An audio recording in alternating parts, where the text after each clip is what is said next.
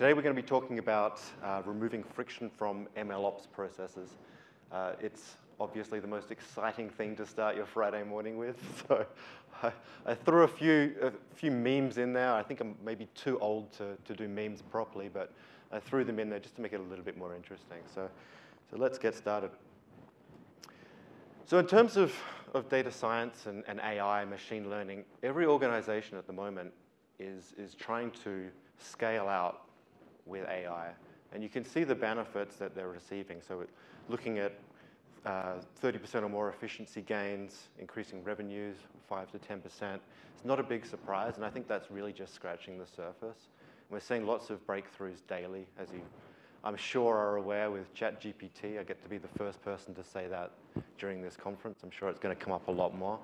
But people are scaling out, looking to do more models faster, more things with the models, really pushing that envelope of what they can actually do in their organization. And you can see this across pretty much every single industry, from banking to pharmaceutical, manufacturing, retail, everywhere. But what we're seeing is that organizations are struggling to scale. So after the initial models, they've had some success. They're great, let's start investing, let's start making more and more and more models. And you'll find that, as you can see here, again, 1 in 10 data scientists' work end up actually going to something useful. The rest is maintenance, it's looking for data, it's trying to get something actually productive out of their day. Only about 11% of POCs, proofs of concept, are actually getting through into a production state. I'd say that's probably high from what I've seen, so there must be someone that's dragging up the average here. But quite often people will spend weeks, months, years building something out only to find out that by the time they're ready to productionize it, they haven't thought how they're going to productionize it, they haven't worked out exactly what they're trying to do, what the business value of it is, or the landscape has changed so much that by the time they get through it, something else has come along, something new and interesting. Either that or the data has changed significantly. Worldwide pandemic happens. They have to start switching to something completely different as well. So, analytics process. What is it? I'm sure most of you are pretty familiar with it. Obviously, this is an ideal process. So starting with business understanding. What are we trying to solve for? What is the actual issue? What's our target? How do we see value? Moving into data understanding. A lot of time should be spent here. What data do we actually have to solve the problem? Do we have the right data, the right quality? Do we have access to the data? How are we going to distribute it? Data preparation. Again, this is very iterative, so understanding how to make the best features. What is a good hypothesis that we're going to use for our data science model? Solution building. So this can be anything. It could be building out a model. It could be building out a project, analytics. It could just be building out a dashboard. All sorts of different things. Moving into the evaluation phase, understanding how well is that solving our problem. Are we actually solving the problem? And then that feeds back into that data understanding. Do we have the right data? How do we deploy it?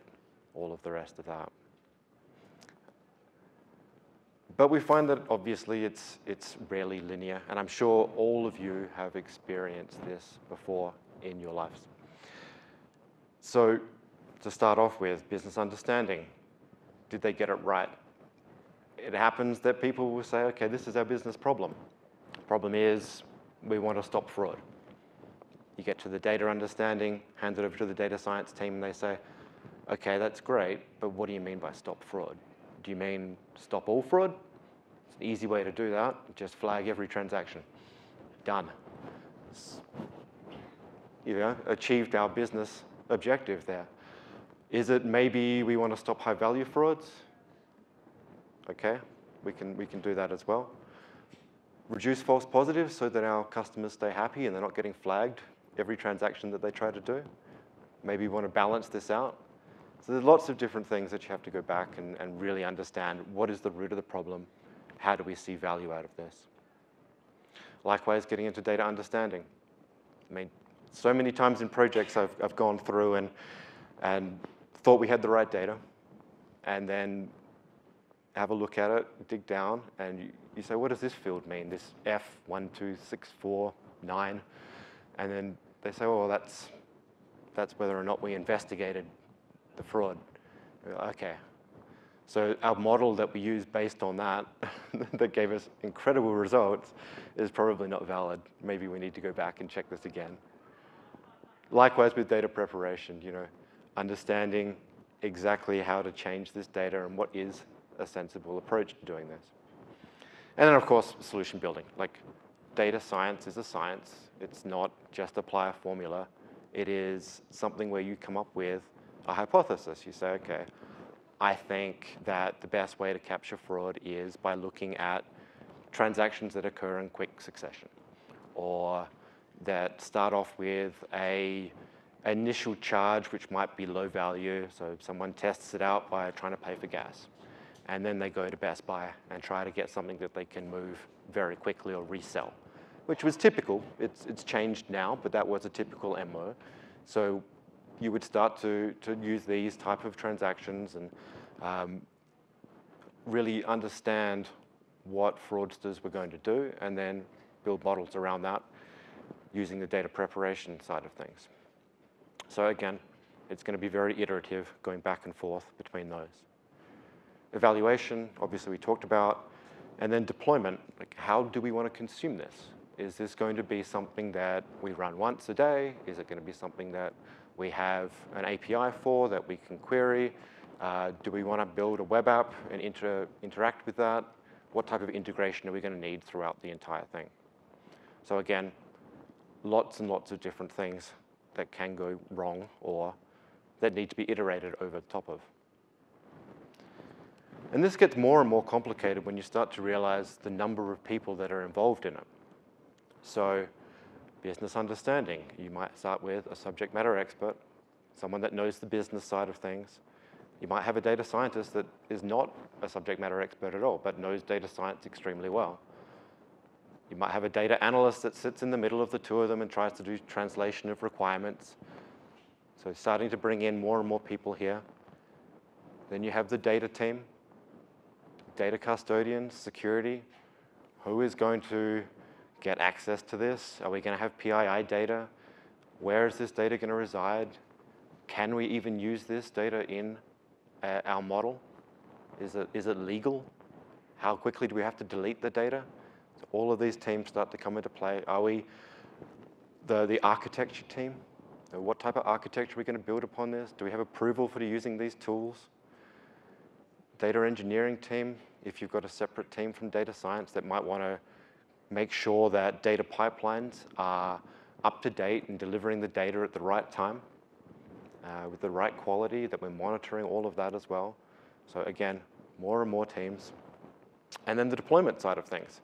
So going from development to production is a massive hurdle. And quite often you're going to find out that what you have in production in terms of like infrastructure and data is completely different to what you have in development, which obviously causes a ton of different problems, because a model is only good as the data that you build it on. If you're building a model in development and then moving it into production and the data is completely different, it's not going to be a good model. Likewise, if you're building something out on a certain platform with certain tools in development and trying to deploy into production where the infrastructure is completely different, different version of Linux, different version of Python, you're going to have different results, different errors that might come up, different stability issues. So all these things to kind of think about as well as you're going through. And what we're seeing is that quite often each of these groups is running very siloed. So the subject matter expert team, they do have an interpreter, essentially, for the data science team. It's not like they're talking to each other. And if they do, the data science team might take the project, run with it for a couple of months, and then go back, have to explain what they did to the business team. The business team says, I don't understand this model. Make me understand this model. Data scientists don't really love doing that. They say, look at the documentation. And then business team says, I don't understand your documentation. So another challenge is trying to get people to communicate in the same way together. So all of these challenges come up, and we start to see all of this friction appearing. So between building and deploying, we've got the data engineering team trying to make sure that they give the right data at the right time. Got the subject matter experts trying to quantify or qualify content with expectations, trying to translate this into something that makes sense for a data scientist. You've got the IT team. Are the models performant? Do they stay performant? Is everything secure? Are we exposing APIs and data that we shouldn't? What restrictions do we have to put on in terms of data retention, PII data, and things like that? Risk management, very big one here. Is the model safe? Is it compliant? Are we going to get audited on this? Do we have to explain what we've done? IT ops, how easy can we deploy it? There was a time when everything got recoded into a different language, which was painful. You would have a backlog of projects waiting to get pushed to production while someone had to understand exactly what the model was doing, recode it from Python to C or something similar to that, work with a legacy tool, and try to make it all work out. And then how do we monitor it ongoing? Anytime we have model, anytime there's a data drift, there's model drift, there's prediction drift, there's all sorts of different ways that this model can change and become less valid. And obviously, is there going to be bias in there? Again, are we predicting the right things for the right people? Are we being biased against certain people? Is that changing day to day? And does it still fit our requirements? So are we still trying to achieve what we were trying to achieve originally? And so you see this breakdown of this entire life cycle here. Things start to fall apart pretty quickly, particularly once you start to scale out. So you've got 10 models. Sure, manual processes might work, making sure everybody kind of gets together and communicates at some level in an ad hoc fashion might work. But once you get to 100,000 models where you start to see that real gain across the organization, particularly for large organizations, small organizations, maybe you might be okay. But what we'll see is that as the number of models go up, you're going to see the cost going up if you don't have a proper MLOps process, if you see these frictions in your MLOps process. And then AI ML becomes a cost center. It starts costing you money. You're not getting the benefit out of every model incrementally that you put in. You're actually seeing more cost. Inefficiencies, opportunities, additional risk being one of the worst ones. Here's my first meme. I think I did all right. I always relate to this dog. So many things in my life. Okay. So what should we be targeting for MLOps? So MLOps is designed to be a set of practices.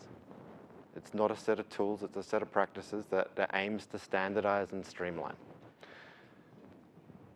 The main goal here is to make it repeatable, to make it easy, to remove those frictions.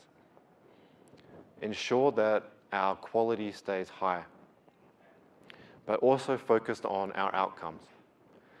So MLOps is based a little bit on DevOps, for those of you in software. Very similar kind of continuous improvement, continuous deployment,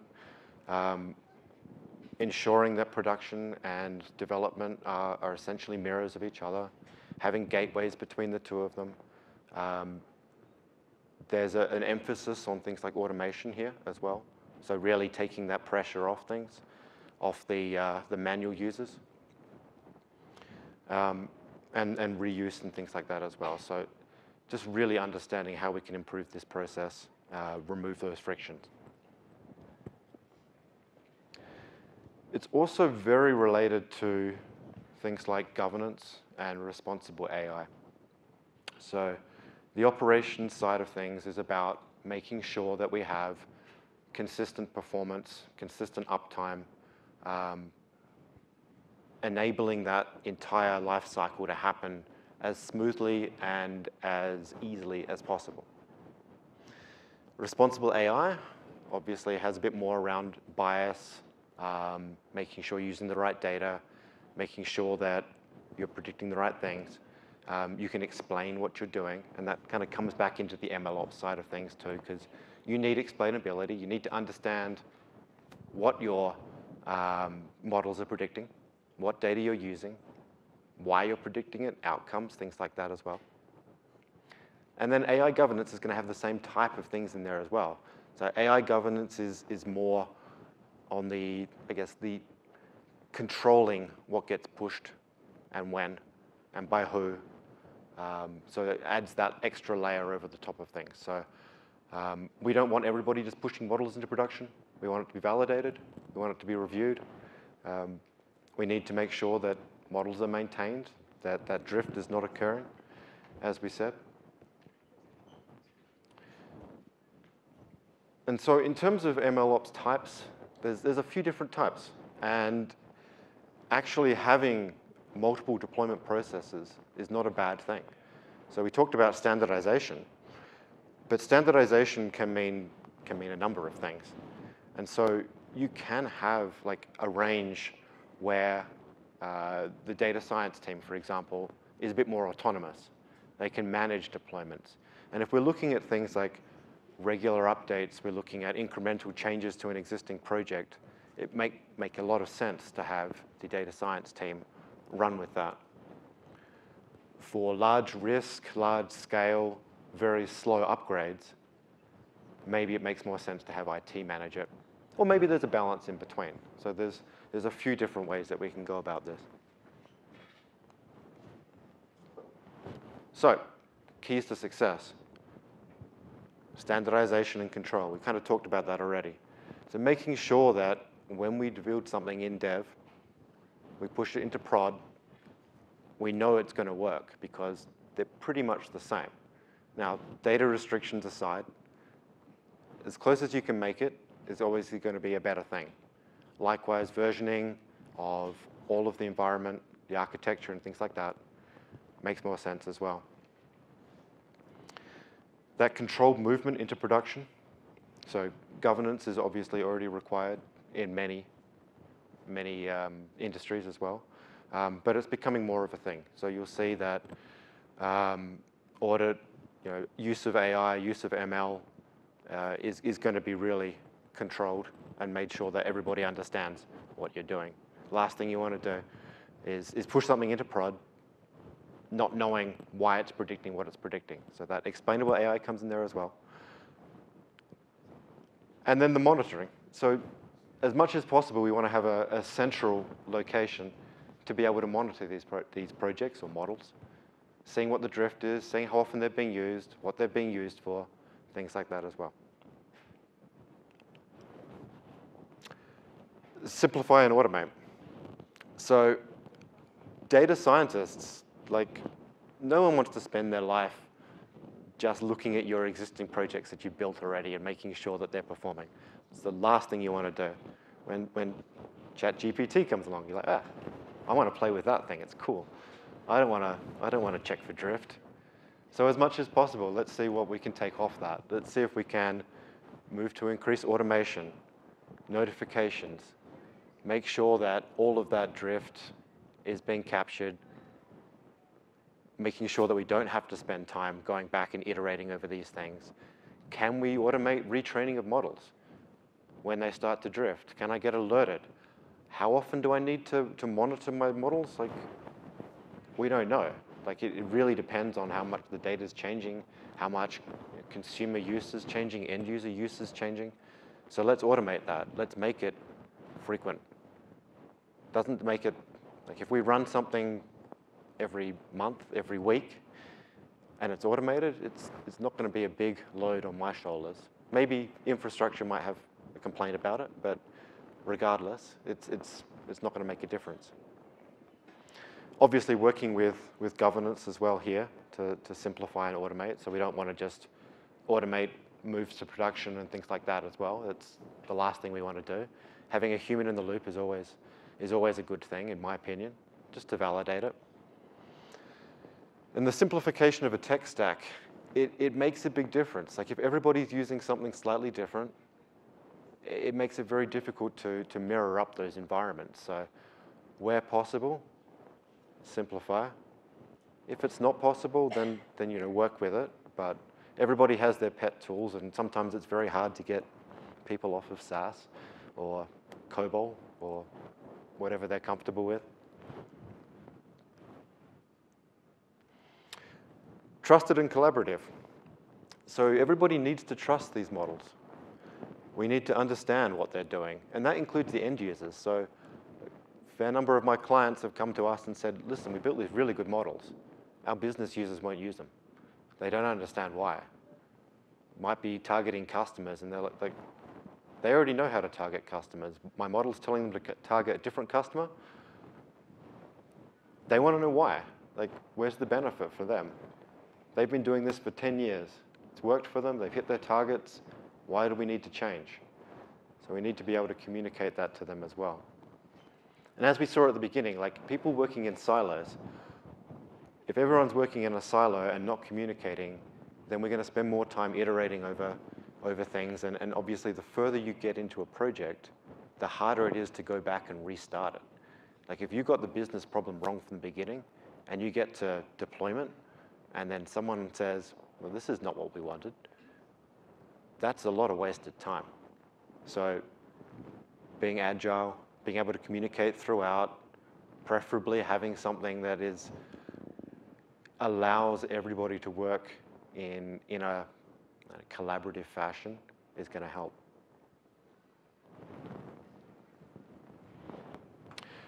So,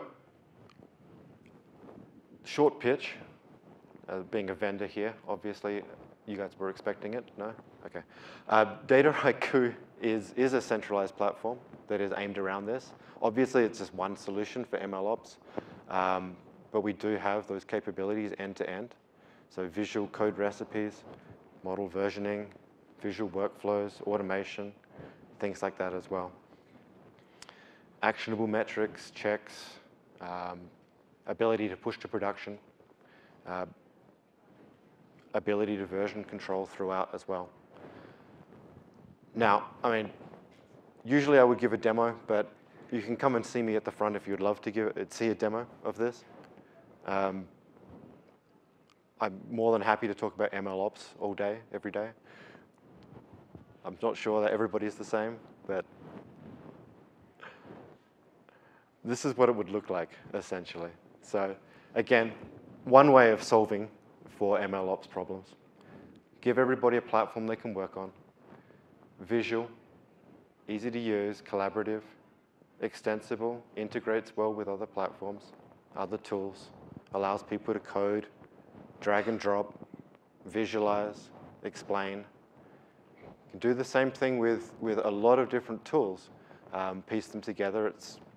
Look at the cloud offerings. Go to AWS, they've got maybe 100 different offerings on there.